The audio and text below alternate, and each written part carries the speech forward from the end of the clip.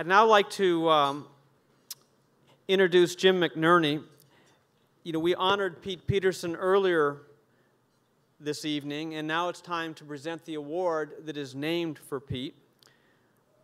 Jim is the CEO of Boeing Company, as everybody knows, and he's been at the helm of Boeing since 2005, overseeing an enormous operation around the globe with more than 165,000 employees. Jim chairs the President's Export Council. He serves on the boards of Procter & Gamble and IBM and is a trustee of Northwestern. And it gives me great pleasure to introduce my friend Jim McNerney, who will present the award to Inge Thulin. Jim?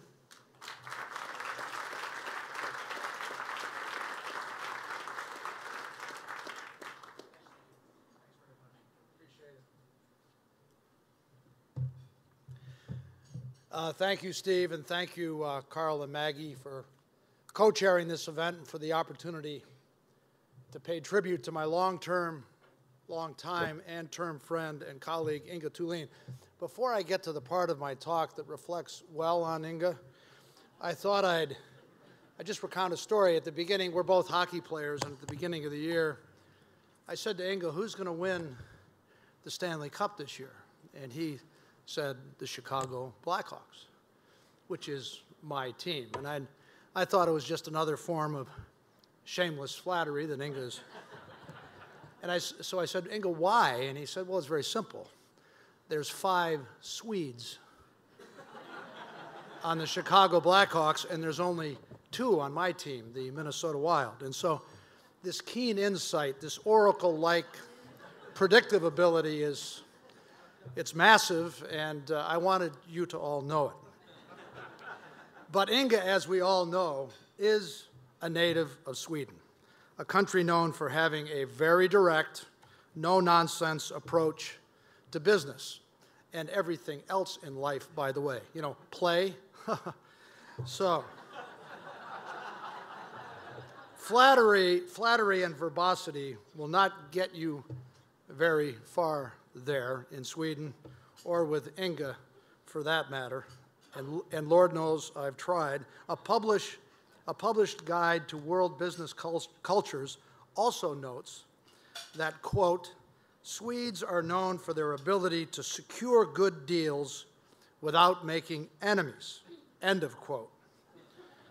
As I stare at my Washington office here in front of me, not an easy thing to pull off these days. But Inge possesses all of these qualities and much, much more. Energy, integrity, sound judgment, decisiveness, and a commitment to the greater good. Always raising the bar for himself and his team. It probably started when he was a kid. And hey, no surprise, it involved ice hockey. This guy was a pretty good ice hockey player. In fact, when Inge was at a national junior development camp for hockey in Sweden, the camp was led by one of Sweden's legendary stars, a guy by the name of Sven Tumba. All the players were doing their utmost to impress their national hero, including our hero, Inge. And Tumba actually did single Inge out with some frank, very dry encouragement, as only Swedes can do, by saying, Mr. Thulin, when are you going to start skating? To this day, Inge pushes his 3M team by saying, when will we start to skate? And like Sven Tumba, Inge has learned to push his best players the hardest. But I think that day has arrived. Inspired by Inge, 3M is known for having some of the fastest rates of innovation deployed on a global basis by any company in the United States. But tonight's award recognizes his leadership far beyond that, in championing the public good, specifically his and 3M's investment to promote the study of science, technology, engineering, and math. This commitment to education aligns with CED's long-standing work to ensure that our education policies at all levels prepare our students to be globally competitive. Business statesmanship is defined by CED as the kind of thinking and behavior that recognizes societal health as part of what it means to be a business leader. The idea that great leaders and great companies have obligations that extend beyond the next quarterly earnings report isn't something new, but most just talk it. Others embed it in their DNA, or as Inge has phrased the challenge to 3M, keeping a commitment to improving our business, our planet, and everyday life. In this respect, I can think of no more fitting recipient of the 2015 Pete G. Peterson Business Statesmanship Award than Inge Thulin. Congratulations, Inge.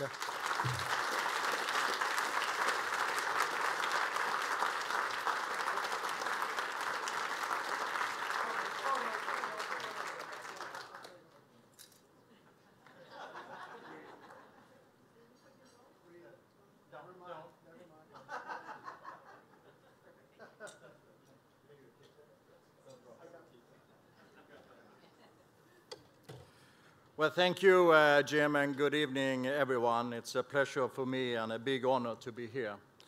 As you heard from Jim, I'm born and raised in Sweden. I'm a U.S. citizen, and I love United States of America.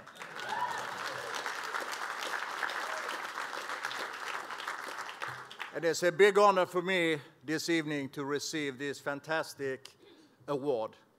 And to be honest, I don't know really where to start. But as I was thinking of it, I was reflecting on a couple of things. And the things are related to what I believe is the real growth engine of the global economy. And we often hear about metrics like IPI and GDP and so forth, but it is a metric. The two things that is driving economy around the world are technology conversion and demographic change. Those are the two things that is driving the economy.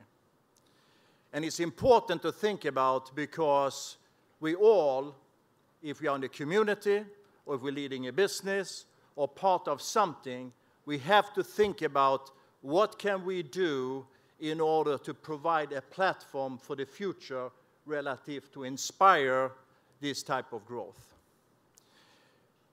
And if you just think about it, there is, in my mind, three things.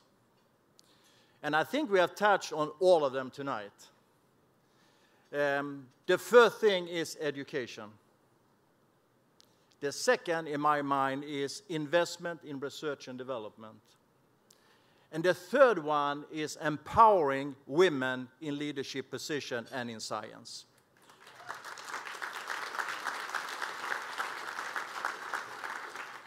If I start with education, by 2020, in this country, we will face a shortage of up to 5 million educated workers. What will that say relative to our role in the world in order to lead the economy forward?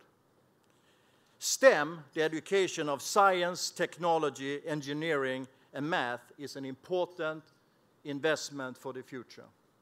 It's our responsibility as business leaders to encourage that and do it in many different ways.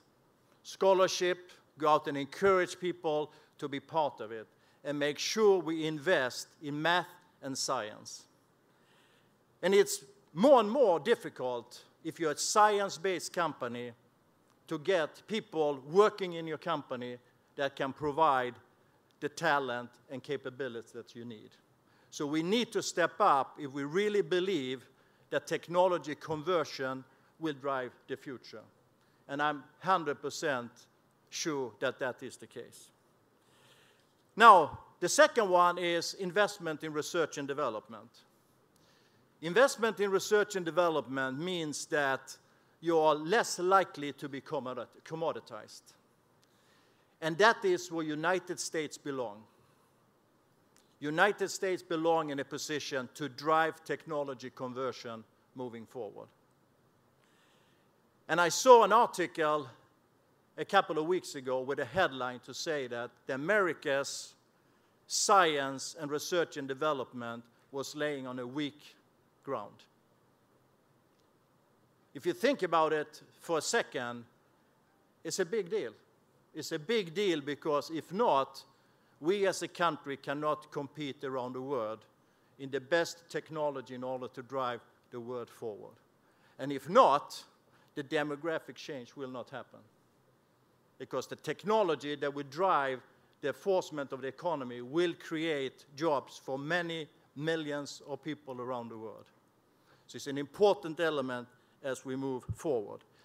Now, you can also see that it's very easy to withdraw investment from research and development when tough times are becoming a little bit tougher.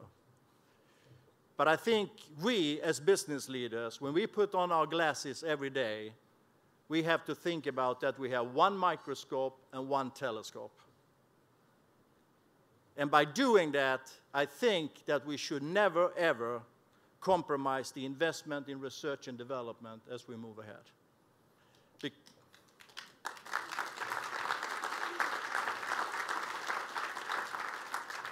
If we do, we are thinking, as Jim said, on that quarter. We are not thinking long term. Finally, the third thing is to closing the delta on women leadership. If you think about it, it's like running an enterprise and not using the full capability in the organization in your human resource pool. It's very important, and we know by facts, when you as a country can utilize more women with better education, that the productivity is better. There's something that is below developed economy, calling developing, but there's also something that is ahead. Progressive economies. Progressive economies are more progressive and more productive because there's more females in leadership position and in science that can help to drive the economy. So when I summarize what I think about on a bigger picture of how we all can help the world moving forward and grow growth, I'm thinking about the three things I lined out here. And they are very, very important as I see it. And I think it's our obligation and responsibility as business leaders to constantly think about them. Education, invest in research and development, and make sure that we get more women into leadership position and to science. And by that, I thank you very much. It's an honor for me to be here. It's more than a pleasure to receive the award, and I thank you very much. Thank you.